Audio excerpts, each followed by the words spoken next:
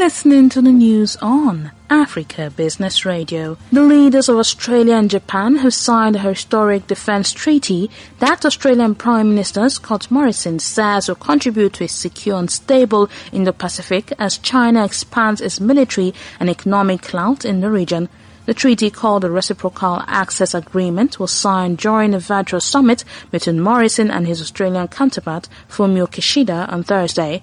Morrison called the signing of the RAA a pivotal moment for Australia and Japan that will form an important part of the two countries' response to the uncertainty they now face. That was the news at this time on Africa Business Radio. You can continue to listen live online at www.africabusinessradio.com or via a mobile app.